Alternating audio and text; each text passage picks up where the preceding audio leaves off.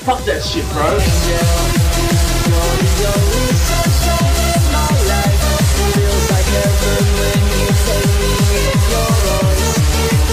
I'm about to get stuck into one of the classic bodybuilders of my generation, Zyzz, if you've heard of him. I'm going to do one of his chest workouts. Probably not the optimal start to the day though. I just went for a run and I haven't eaten yet.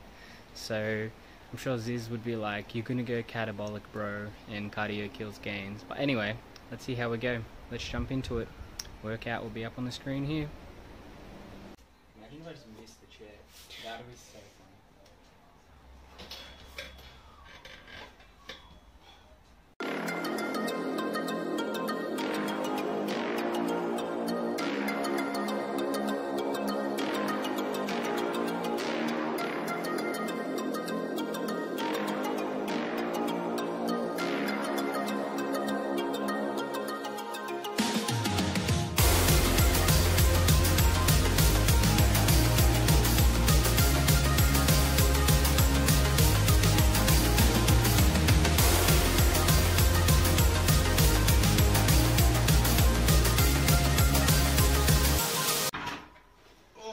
Can't see.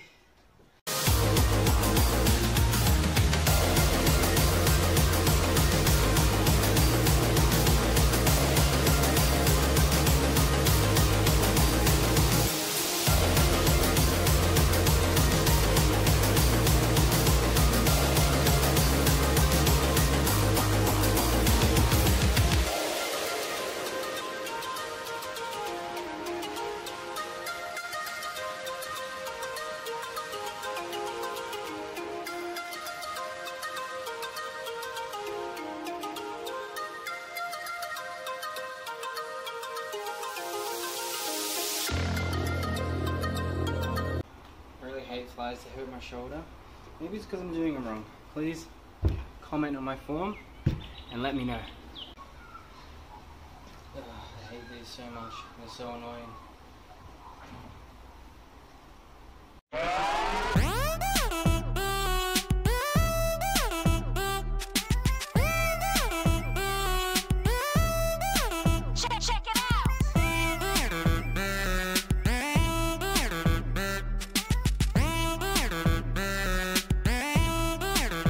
Ooh, I know Zyzz like to do 3 sets till failure, but my shoulder hates those. So, RIP Zyzz, RIP my shoulder.